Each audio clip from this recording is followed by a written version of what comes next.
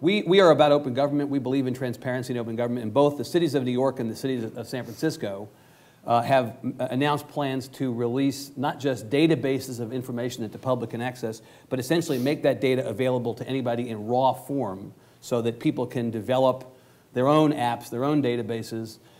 It is the ultimate, people believe, in transparency.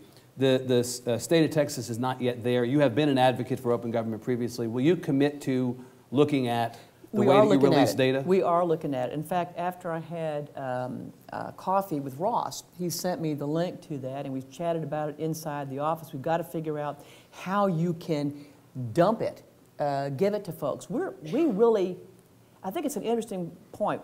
When you give the public the information, then the sort of the shame on you passes to the public. The public had better go search the information. So I'm happy to make information available. There's not a problem with making it available unless you can just squeeze it and get it up publicly.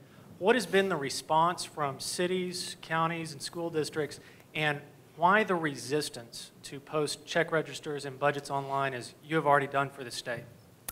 He asked about the response by the local governments. I think overall it's been good. We did a survey and some of them weren't too perky about it.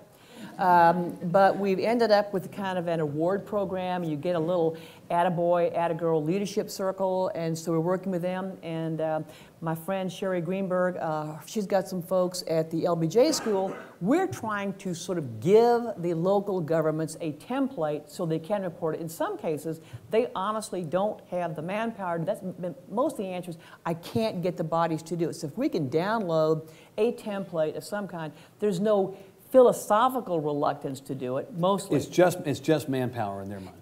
90% of the time. There's a couple that say, I'm not sure I want them to know, which is the ones we better find out. But it's really manpower and how do you get a data dump? And so the kids at LBJ, the graduate students are working on that, and I think it's really terrific. Okay. In the front here.